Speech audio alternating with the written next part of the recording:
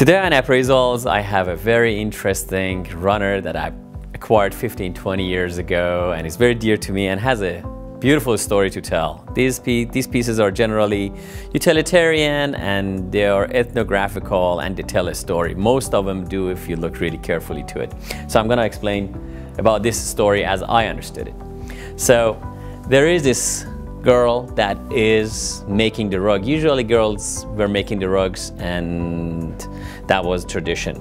She lives in this tent and they live in a semi-agricultural society. You can see these water gardens, little chicken here, little there. We move on and she introduces a man that is, she's weaving it, so the parents are watching this being woven. So then suddenly there's a new guy in there, so she's actually showing the parents, here, I need to get married and I like the man that lives in that orange hut and tent, has chickens, has little birdies, has a little dog, and that's a good introduction. So I think they get the message. Goes on, she's very happy. As you can see, she puts a colorful peacock in there. She weaves that in. Keep on going. Probably, as you can see, she moved because of the band of colors. She goes to a different area that has a different density of natural dyes. There she is. She's very happy. As you can see, she's smiling. There is the other siblings. Goes on, still the tent of the desired husband is there. You have the chickens is still going on. As we go on, you can see the husband, the future husband, dancing. We have sign of a little comb, which is a sign of purity.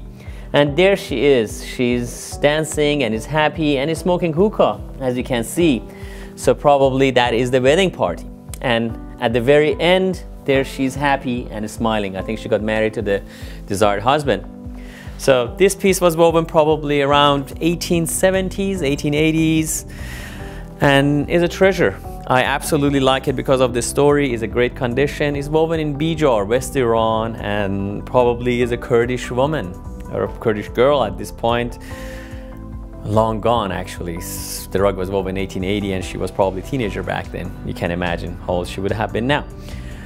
I appraise this just because of the story alone should be worth a lot more than the value of the rug. But the rug itself, today, $10,000 to $15,000. Again, if you want to see the runner in person, please come to Santa Barbara Design Center at 410 Olive.